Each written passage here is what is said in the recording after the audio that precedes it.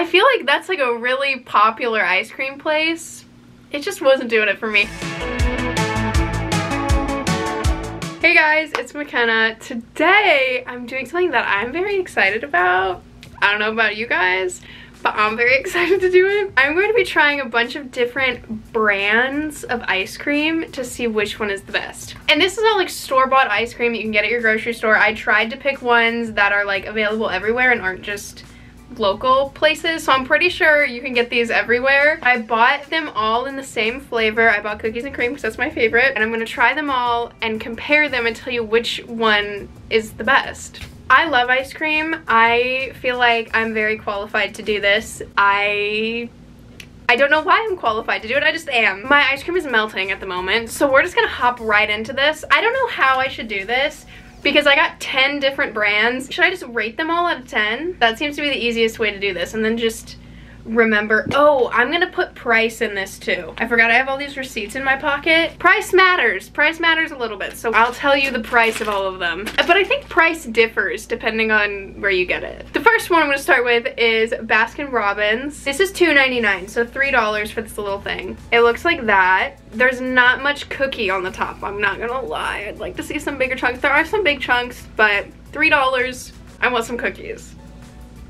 The cookies don't have much flavor. Like if you just eat the cookie by itself, it doesn't really taste like anything. Ice cream is really good. Ice cream's really creamy. I would like the cookie to be a little bit more flavorful. I want it to taste like a cookie. I'm gonna be a little bit harsh towards the beginning, I think, because I don't know what to expect with the rest of them. I'm gonna give this one a solid 6.5 out of 10. Because it's good, but it's the first one, so I'm being a little picky. Next is Cheesecake Factory. I honestly didn't even know that they had ice cream like this, but when I went to the store, they had it. Oh, it says there's cheesecake in it.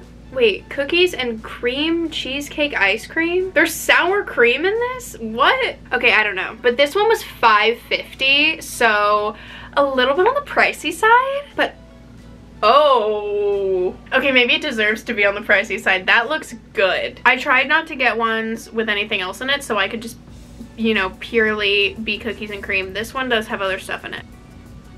Wait.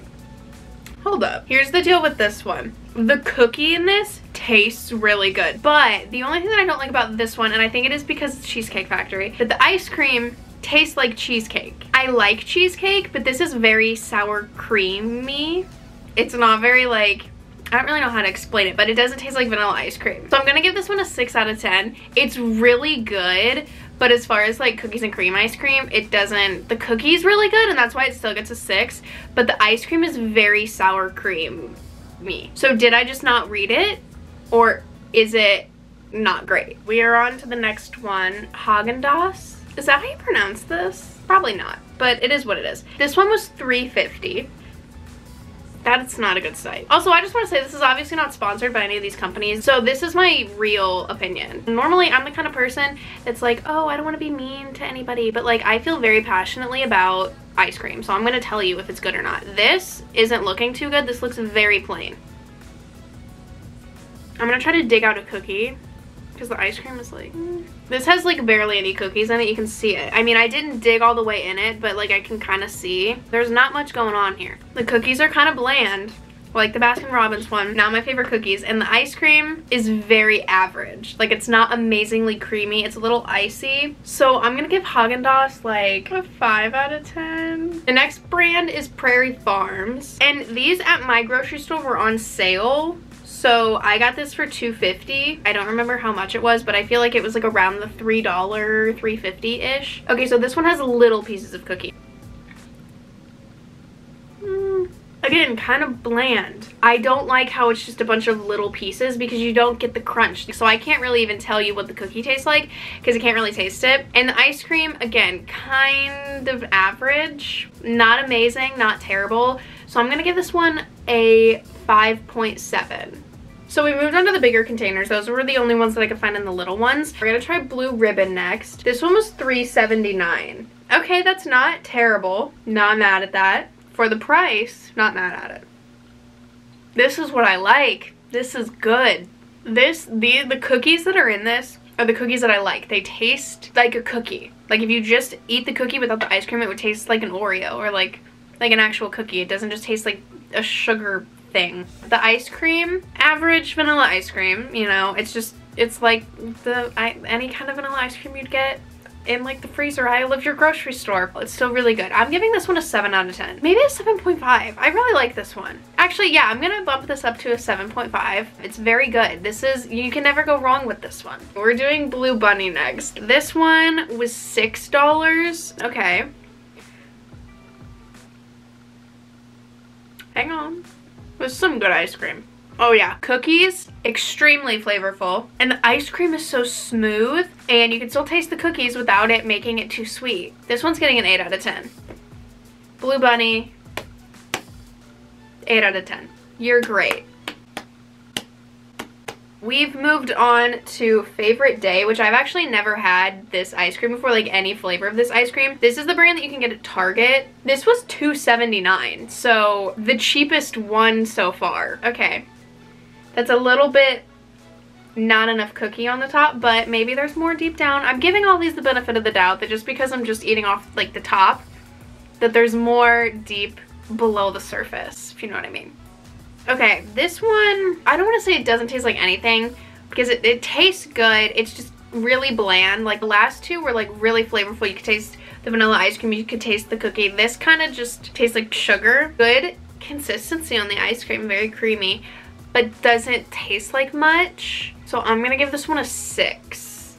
Just because it's, you know, compared to the last two, we're comparing and contrasting here. This one doesn't have as much flavor. It's not as like, oh my god, that's amazing. It's more just like, okay, that's ice cream. But for the price is pretty good. Turkey Hill is next. This one was $3.50, so I feel like that's pretty average. They're starting to look the same, I'm not gonna lie, but they all taste different. Oh, this one's really good. The ice cream tastes good, the cookie tastes good, you can taste the cookie. It's hard to tell because on the top it just looks like there's a bunch of little pieces. There's some big pieces over here. I'm gonna give this one an 8. This one's pretty good. I don't know if I'm gonna make it to 10 because like I'm leaving room for like a 9 or a 10 out of 10 because like I don't want to fully say any of them are perfect because I haven't tried all of them yet. Because like if I were to rate that a 10 out of 10 then it would win.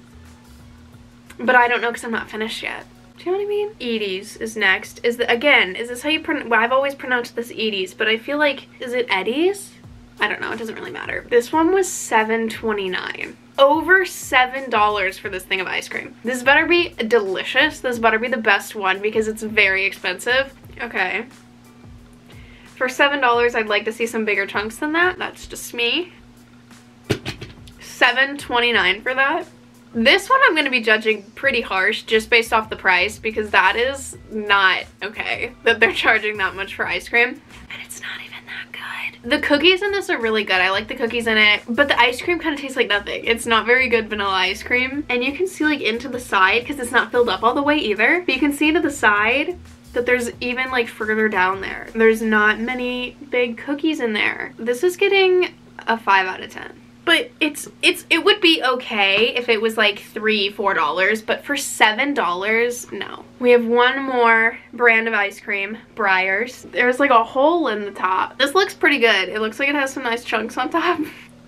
Oh, I forgot to tell you the price. This one's $5.50. I'm not really a fan of that one. It's good. I don't really know how to explain it. The ice cream's really creamy. The cookies taste really good, but again, the ice cream is kind of bland. This just like, it tastes like store-bought vanilla ice cream.